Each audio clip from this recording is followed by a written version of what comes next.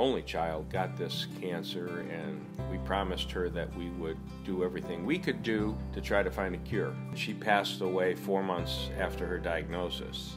Ann's daughter Olivia and people like Ted Kennedy and Gene Siskel all died too young from the deadliest type of brain tumor called a glioblastoma.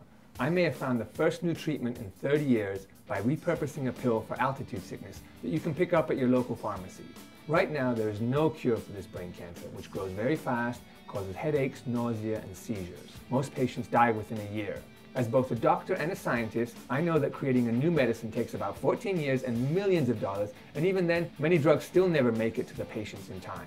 By the time it gets caught, it's moving so fast already through the brain. Olivia always said if you just prolonged it, maybe you'll be in that window of opportunity when a more successful treatment is discovered.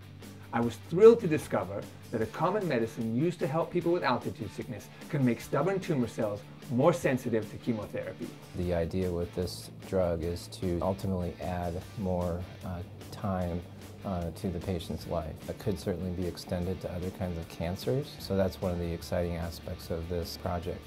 You may recognize this medicine as a pill called Diamox. I take it myself every time I visit the Rocky Mountains. It's easy to take, cheap to make, and has little if any side effects. The most common is a temporary metal taste when you drink something carbonated like soda.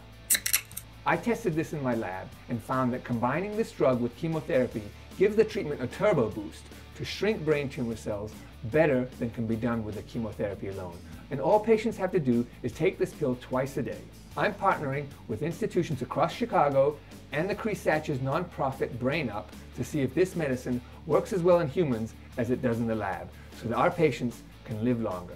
Hope is everything. It's providing people more time with their families and getting the best treatment opportunities that are possible.